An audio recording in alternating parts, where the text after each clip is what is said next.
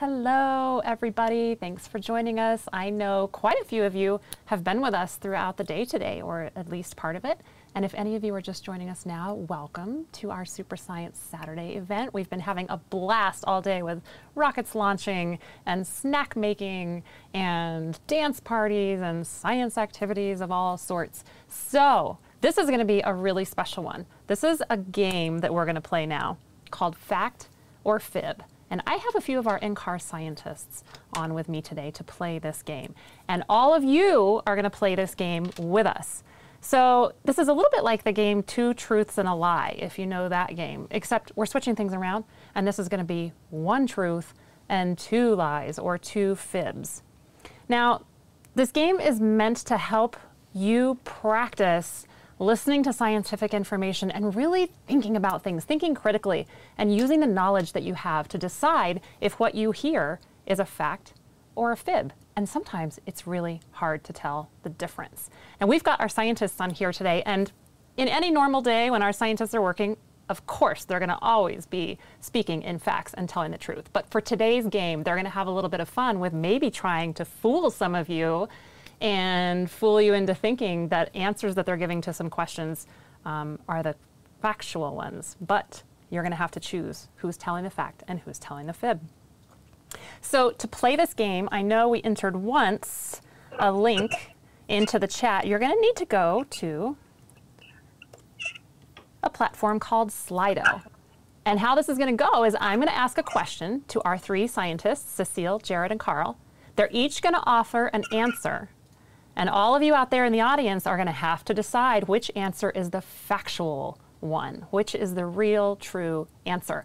And after we hear the three answers that they offer, we're going to go over to Slido, to that link that I just put in the chat, and we're going to put up a poll, and we're going to ask all of you to choose which answer you think is a fact. Okay? I think we're ready to start. All right. I'm going to pull up my questions here. Scientists, are you ready? You're all looking a little sneaky today. I don't know. It's going to be hard. Okay, let's go with question number one. Question number one is, why is the sky blue? Ooh, can I go first? So the sky is blue because of the reflection of sunlight on the oceans. So the Earth's surface is covered 70% by ocean and 30% by land, which means there's a whole lot more ocean than there is land. And indeed, from space, the Earth appears blue.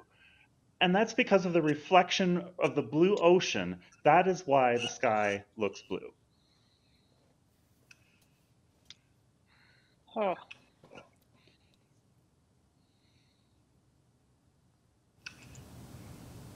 Anybody want to offer yours? I think that's not correct. Here's the truth. When light goes through the atmosphere, the particles in the air scatter the light like a bunch of marbles. The light from the sun is composed of all colors of the rainbow. The air scatters blue light more than the other colors, and that is why the sky appears blue. This is also why the setting sun gets yellow, orange, and then red, because the blues are progressively getting removed. Okay, don't listen to those guys. Then the color of the sky is all about temperature. For instance, think about your shower faucet. Blue means cold and red means hot. Or think about little kids' lips that turn blue when they're cold at the swimming pool. It's the same for the sky. It's blue because it's very, very cold. Then you might have noticed that the air temperature decreases with altitude. For instance, when you go to the top of a mountain, it's colder at the top than at the bottom. And you know that the sky is very high and it's very cold up there, and it's why it's blue. It's as simple as this.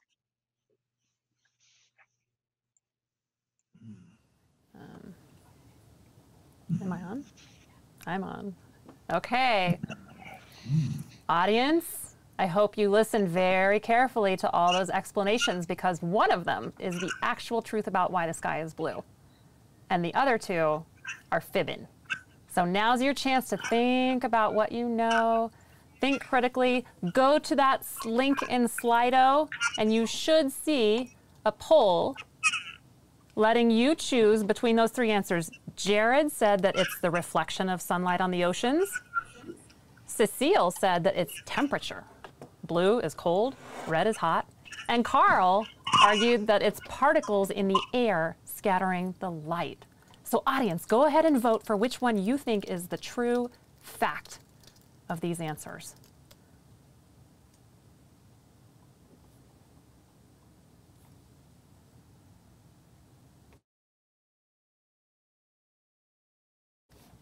We're going to pull up the results as they're coming in. Oh,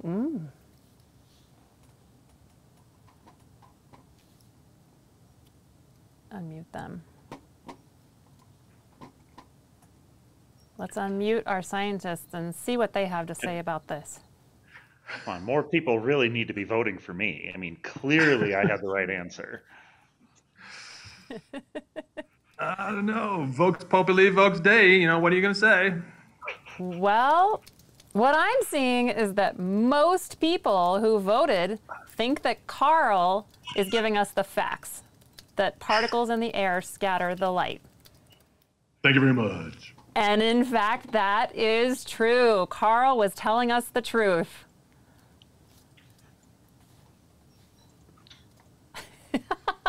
And Cecile and Jared, fibbers this time. Good try.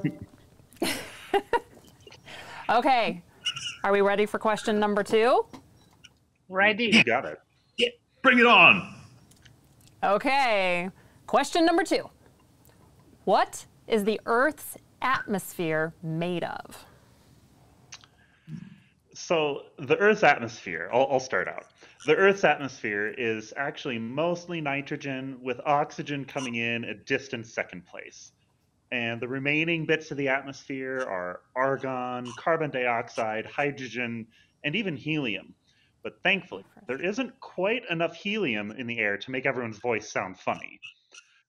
Because if we all sounded funny, then if we sounded normal, I guess that would sound funny. But that is what the atmosphere is made of. Okay, I should say this is completely wrong. Then the atmosphere is composed only of 2 gases, oxygen and carbon dioxide. Then everyone has heard about oxygen. It's the gas you need to breathe. But you might have also heard about carbon dioxide. And you might even have heard that too much carbon dioxide is bad for the planet because it's warming the atmosphere. Then basically the atmosphere is made of these 2 gases, half oxygen and half carbon dioxide. And fortunately, even that the carbon dioxide has increased in the last century, we still have enough oxygen to breathe. No. It's very simple. Atmosphere is made of evaporated water. Air and water are opposite phases of each other. You know how puddles dry up when the sun comes out? The puddles become water vapor, and clouds condense to form rain.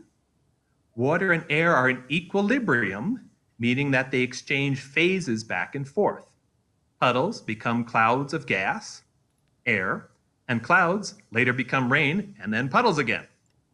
Humans can breathe water vapor, but of course we can't breathe liquid water.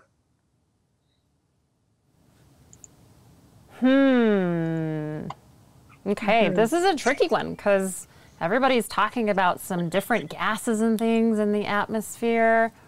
I can't wait to hear what the audience thinks. So audience, you're gonna go back over there to Slido and you're gonna make your vote for who is giving us the facts in this question. Is it Carl? He's saying that it's a lot of water vapor.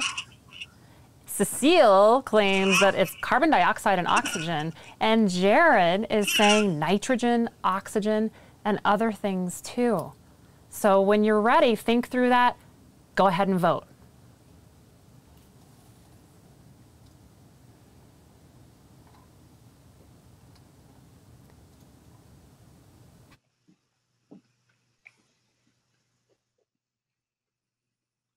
So how are the results coming out? I'm really eager to see that. Yeah, me too. I'd like to know the truth. Haha, I'm in the lead. My gosh. Okay, Carl. You're Oh. getting Didn't do blank. well on that one. Yeah, you're getting skunked there, Carl. Yeah, but Jared was correct. These kids are very strong. Wow. We got some folks in the audience that are hard to fool. I tell you what. Who knew? Most people were right again this time. It was Jared telling us the truth about this. And our fibbers, Cecile and Carl.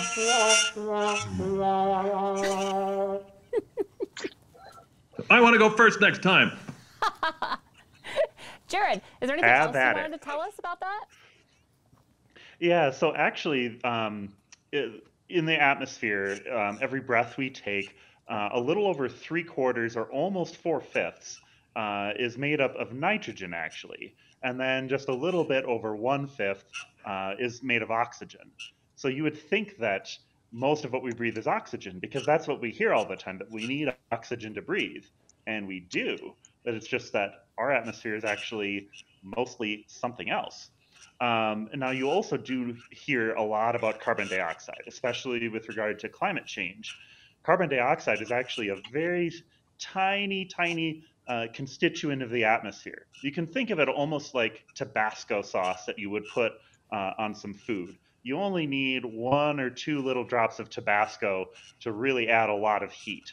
And that's kind of similar to what carbon dioxide is. There isn't much of it, but it's pretty powerful for trapping heat in the atmosphere.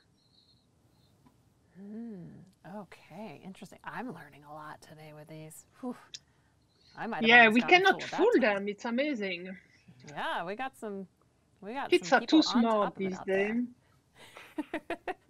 Okay, who's in ready my for question days number we 3? could fool kids. Yeah. Carl really wants to get everybody with this one, I bet. Let's find out. Everybody ready for question 3? Why are oil and gas and coal called fossil fuels? I bet most people have heard the term fossil fuels these days. Why are they called that?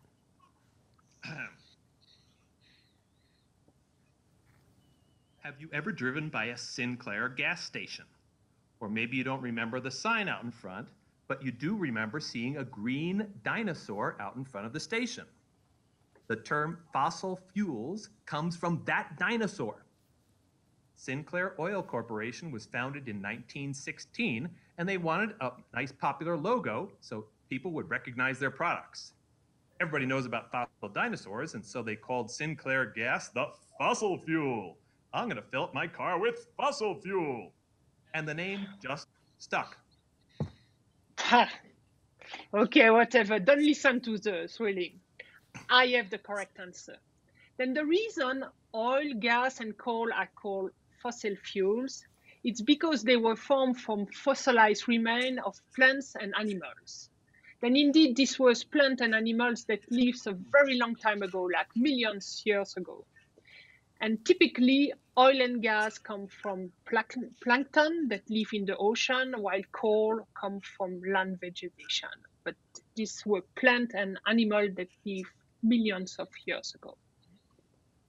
Jared, do you want to offer an answer? Yeah, I really need to set you guys straight here. So oil, gas, and coal are called fossil fuels because when we think of fossils, we think of things that are old and obsolete. So calling them fossil fuels is a way to signal that this is the old way of giving us energy to burn for electricity or to burn as fuel in cars, trucks, ships, airplanes, and even lawnmowers. And because it's the old way, we really should find something newer and better. All very interesting Vote for me, vote for me. explanations. I bet people out there are thinking hard right now. Let's go to the poll. Everybody make your vote. Who's telling us the truth? Is it Cecile, that they're formed from fossilized remains of plants and animals? Or Carl, that the green Sinclair dinosaur started it all? Or Jared? They're like old, outdated things from the past, which we refer to as dinosaurs and fossils a lot. What do you think, audience? We can share.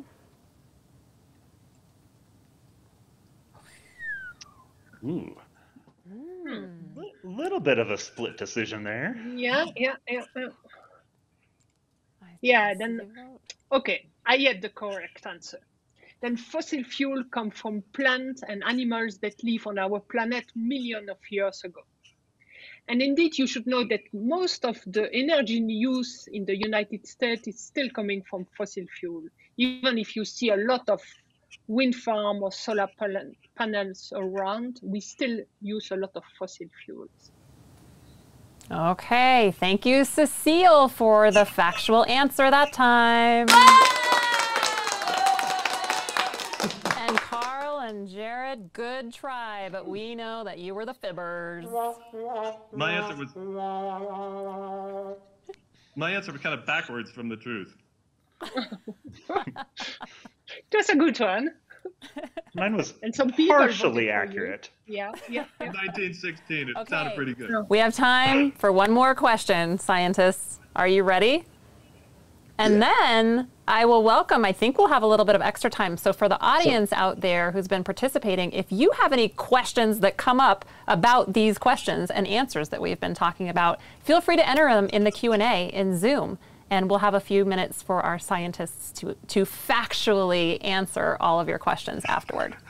In the meantime, here goes question number 5. What makes lightning? Doesn't everybody want to know that out there? What makes lightning? Zeus sends lightning bolts when he is displeased with mortals. Just kidding. We know more about lightning than the ancient Greeks did. See my hair? I'm going to demonstrate this. And the lightning bolt on my chest, see, that's here too. So, lightning and big clouds often happen together, and moist air rushes upwards to create the cloud.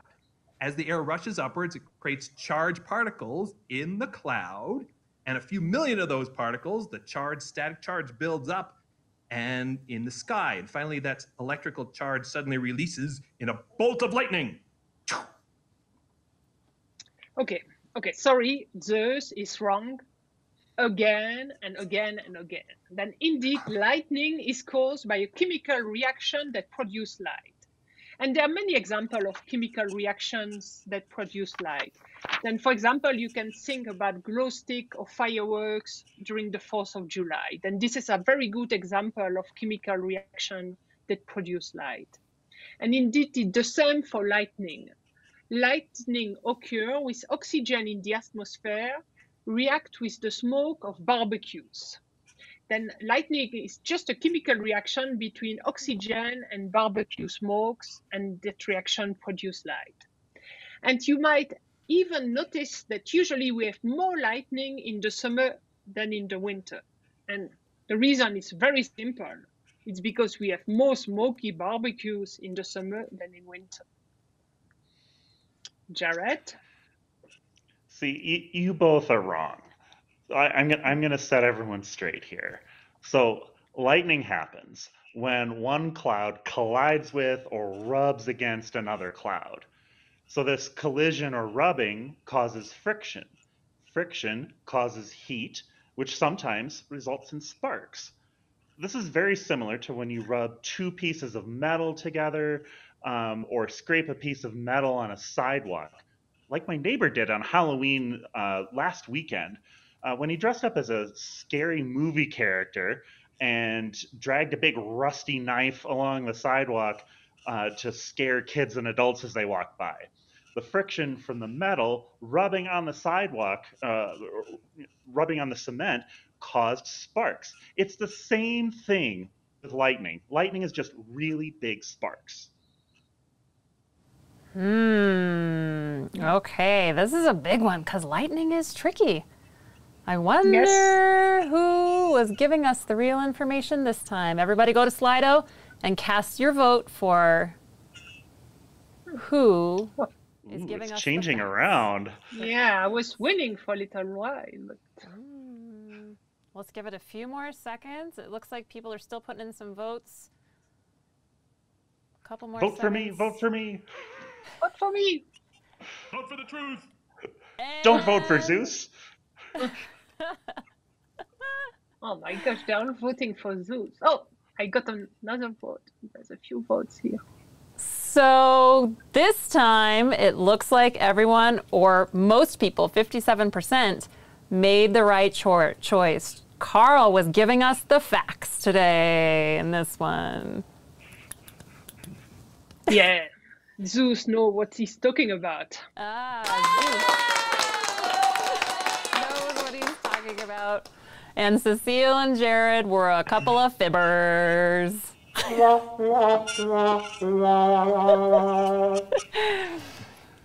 Okay, well, that's all the questions we have for our game today, but I want to say thanks to our scientists and thanks to the audience for playing. And I'll say again, you know, I'm impressed at how well the audience did in picking out the facts from the fibs, and that's really important these days. There's a lot of information out there in the world that isn't entirely true.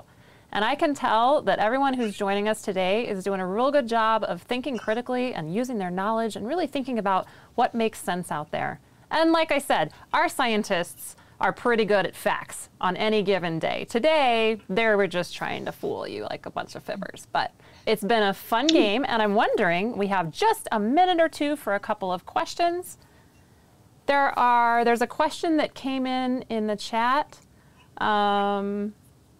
Oh, it's just a comment from Vincent. You guys are all very good. Any hypothesis was really convincing.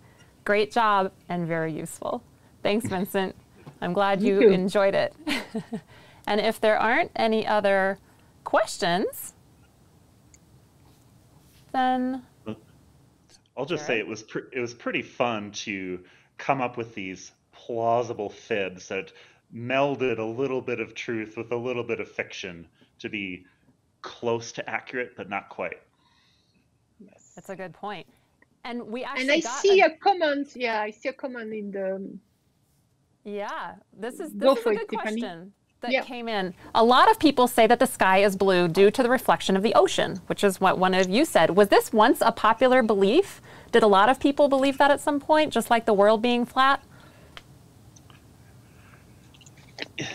You know, I'm not totally sure like how common this belief is, but I've certainly heard it before.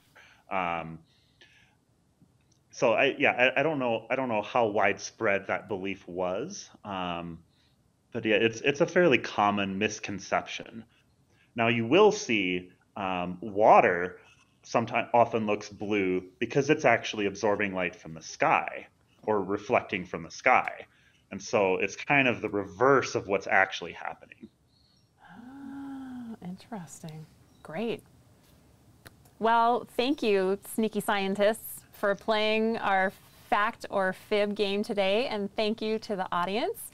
We're going to take a little break, and we'll be right back very soon with another session at 1:30. Bye-bye, everybody. Bye bye. Bye all. Bye. Bye bye.